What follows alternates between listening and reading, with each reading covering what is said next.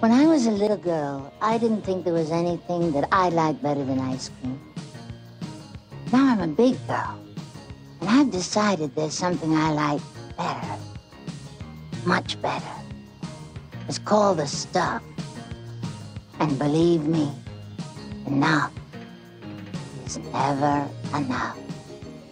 The stuff is here now, great new day sensation, light and free now, gives you elevation. Enough is never enough, enough is never enough of the stuff.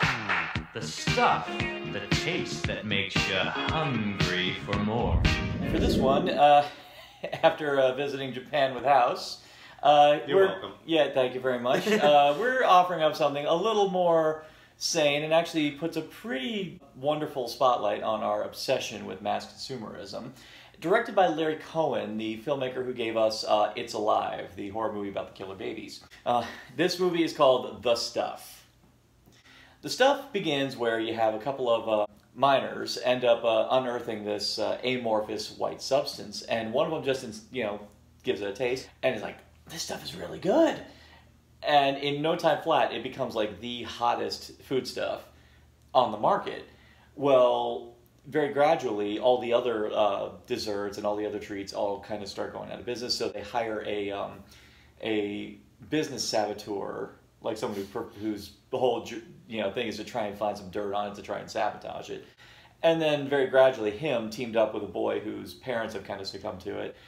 Come to the realization that the stuff is not only sentient, but it may actually be consuming everyone who in turn is consuming it. I picked this up at Spooky Empire, just at Spooky Empire Retro a little while ago, and because I had heard about this, and I remember as a kid actually being kind of freaked out by some of the imagery in it, because I will say the prosthetic work and a lot of the effects are actually very impressive. It was definitely made sometime in the 80s, which, let's face it, if there was any decade which perfectly defined our obsession with mass consumerism, it was definitely that decade. It seemed to want to focus more on the subtext of the film, with the horror elements just kind of going hand in hand with it. So this is definitely one to just admire more on a storytelling level. So it sounds a little bit like another version of They Live. Yeah, They Live is a good comparison, except where They Live is definitely much more larger, it has a much bigger, grander scope as far as what the aliens are doing. This one seems to have a more specific focus on a particular aspect of our consumerist culture. I think it's something a bit more about the idea of how our obsession with it has kind of is consuming us to the point where we kind of lose our identity. Well, one of the things we were talking about a few minutes ago before we did this was we were talking about different horror genres, and I was talking about one of the things I personally like about horror is when they a little bit like science fiction, how when they hold up a mirror to us, or when they're doing social commentary, and this sounds like it's very much that. So I'm very, very intrigued by this. The stuff actually is a fascinating history. Larry Cohen, as I said, is an established filmmaker. This one was a particular passion project of his, and actually had some very funny histories of the making of. In fact, they even had a run-in with Teamsters because this was low budget. They couldn't afford the unions. Well, when the union got wind of what they were doing, the Teamsters got wind of it, they tried to sabotage the production. But Larry Cohen, I forget what he did, but he did something that was so ballsy that normally would get the crap beat out of him. The Teamsters were going, you know what? We like your moxie, and they left him alone.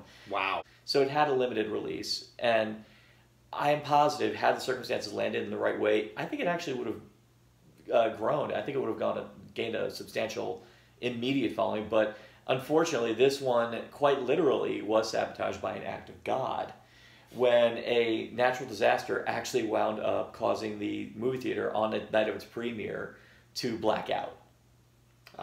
Yeah. And unfortunately, that was the premiere night, and because it was such a limited release, its screenings were limited as well. Ooh. So nobody got a chance to review it. No one got a chance to see it, and it didn't get a chance to, and there was no chance to generate the buzz. It was only through the natural channels of it inevitably coming on television and, of course, coming onto video that it very gradually got something of a limited cult audience. And even then, it was only limited. And it's really a shame. But I remember seeing it on TV, and I remember it actually kind of sticking with me to the point where I was always intrigued to actually get around to giving it a legitimate shot, and I finally did after buying this. I'm in all seriousness, I'm really intrigued by this. I'm looking very forward to it. All right, and because oddly enough, kind of rumbling in my tumbling, I think we're getting kind of hungry. Yeah, so we're gonna eat while we watch we're gonna eat while we watch the stuff. What could possibly go wrong? No, don't eat that. I saw it moving in the refrigerator. Here, Jason, take some. There is something alive in there. They're good for us, Jason. They kill the bad things inside us. Must be a side effect of eating too much dessert.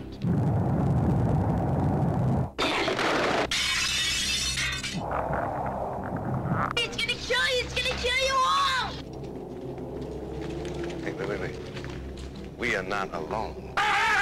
Tonight, America is in grave danger. So are you prepared to say on the air that you've actually seen people devoured by the stuff? Oh, hell yes. And what's worse, I've seen what's left of them when the stuff gets through and comes back out.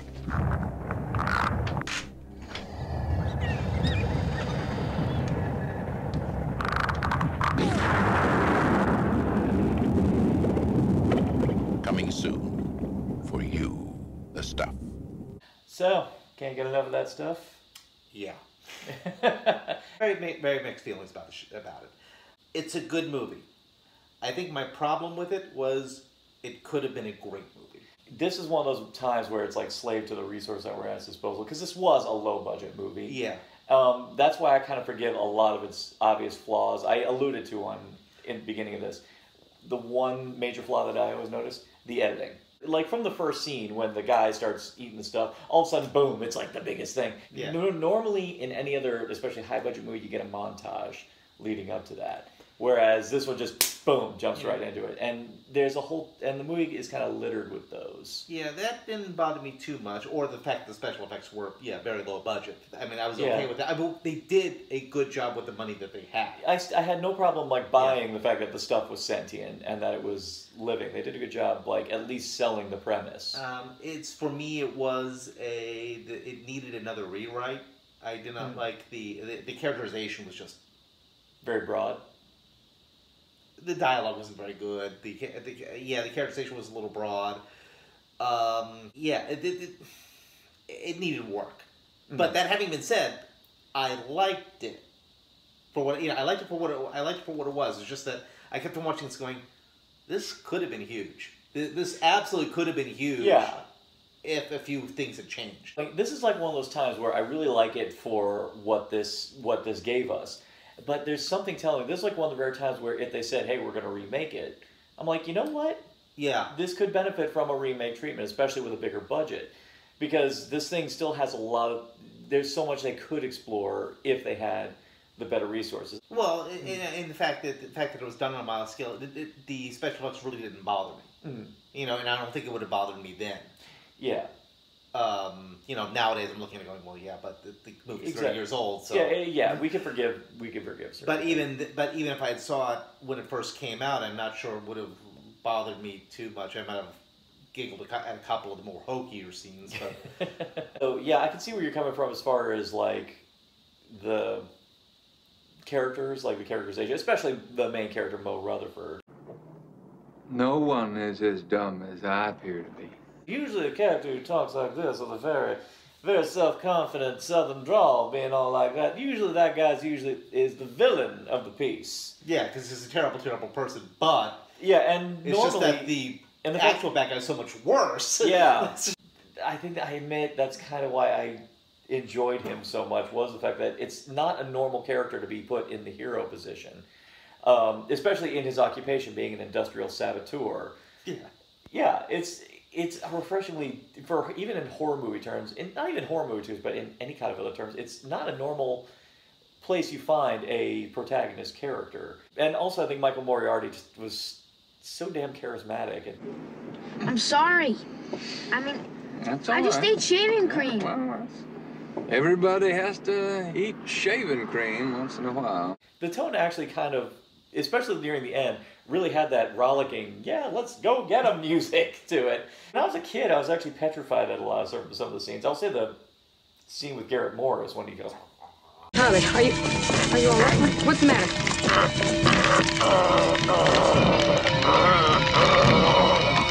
Charlie, let go!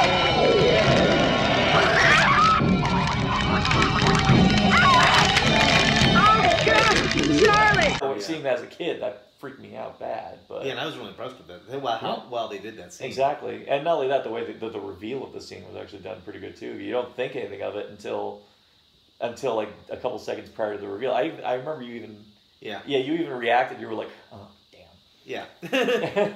I like the message. You know, you're right. I mean, it's really good social commentary, and I would absolutely love to see a remake of it because it's even more applicable now than it even was then, and it was pretty damn applicable then.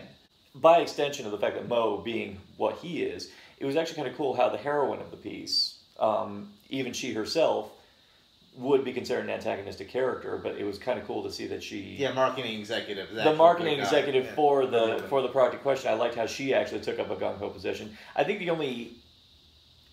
I guess you consider this maybe a minor plot hole, but it's you find it strange that a person who works at marketing the stuff has never tried the stuff.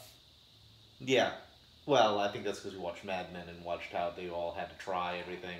Yeah, well, that's the thing. Usually when someone is in the advertising position, usually they have to try the product before they... But for another reason, then they could tell you why they like it. Yeah, they can write the ad, they can show the ad. But I even like... Well, on the other hand, they did make a comment about some people could eat some of it and not get...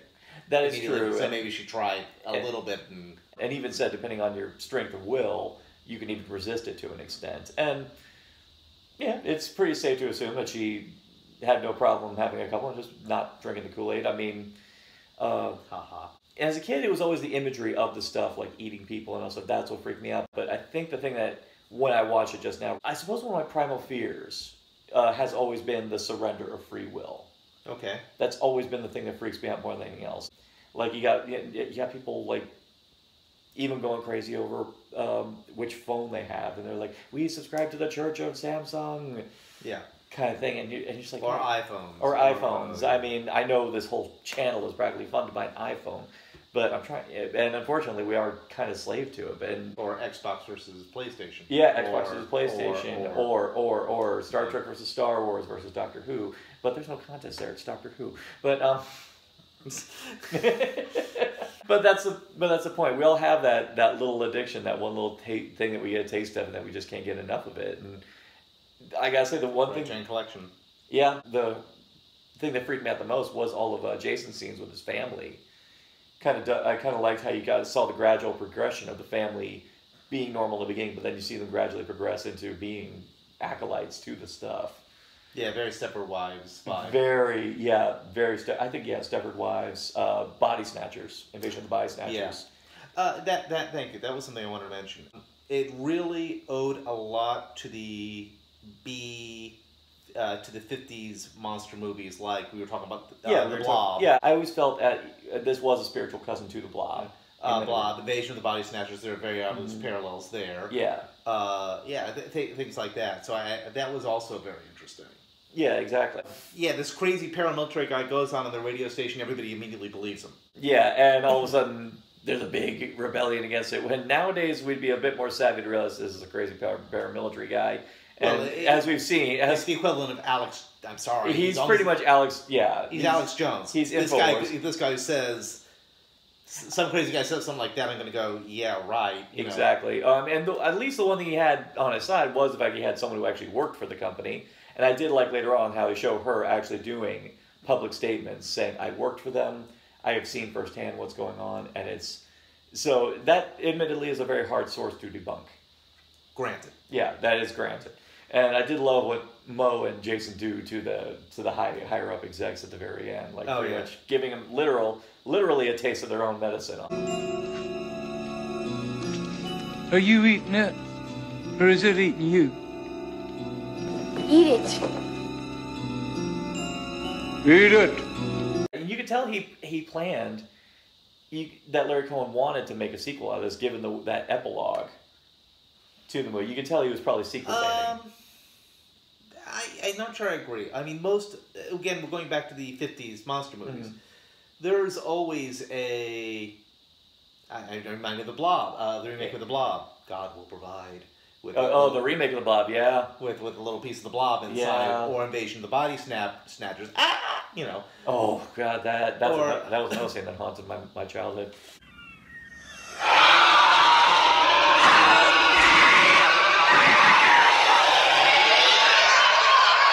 I think with monster movies, you always have the "it might come back," dun dun dun, even whether it does or not. So no, I don't think necessarily he meant for a sequel. Yeah, I do like the idea of, okay, fine, you made it illegal. Well, congratulations, you just drove it underground. Yeah, and it's just going to be yet another addictive product that's going to gradually just start bringing things down. Yeah, and it's a fascinating. And again, 80s. Yeah, and it is kind of refreshing to see that it didn't end clean, because at first when I was rewatching it after I bought it and I watched it, I was like, this is ending a little too clean. There's no way they could cap this off. And then I saw that last scene, I'm like, thank you. Yeah, I agree, because I was watching it too and going, really? Everybody just buys this and they're burning it and yeah, no. Yeah, especially as we've seen how persuasive the stuff actually is, like especially after you eat it, and even seeing. And I know I would probably rationalize it as, I've had a couple things of it, and it hasn't. I'm fine. I'm fine. So I can get a little better. So I mean, okay, fine. It's probably dangerous if I eat a carton of it or something, but as long as I eat one a day, I'm probably okay. Yeah, I'm sure I would rationalize it like that. Because we always rationalize anything in excess, of course, is going to be dangerous for us. We don't think of the real possibility that something extraordinary might be wrong with this particular product, just because we've consumed so many things in our household that we probably shouldn't have, at least maybe once a month, probably maybe once a week. Yeah. There's nothing wrong with a hamburger once a month. Yeah, exactly. But once every other day probably isn't a good idea. Yeah. We're all guilty of a particular vice in one form or another. I think this is probably the most ironic way to usage of a catchphrase, but I mean, is this one on the menu? Absolutely. Oh yeah, for me it's on the menu because I just can't get enough of the stuff. Me either. Never. That's nice. Where's the stuff?